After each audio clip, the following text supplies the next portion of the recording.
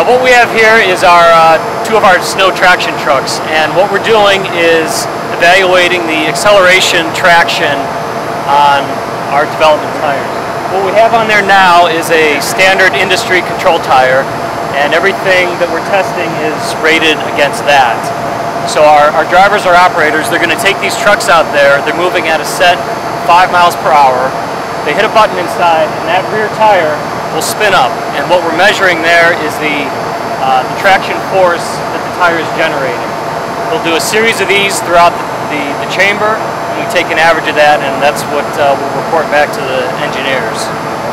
I like to call this science snow. It's not just ski slope, beautiful powder. It's Kevin and the team here, they work very hard to give us the conditions that we need. It's very specific, and you can tell it's what we call it a medium packed surface, and that's what we need to run this test.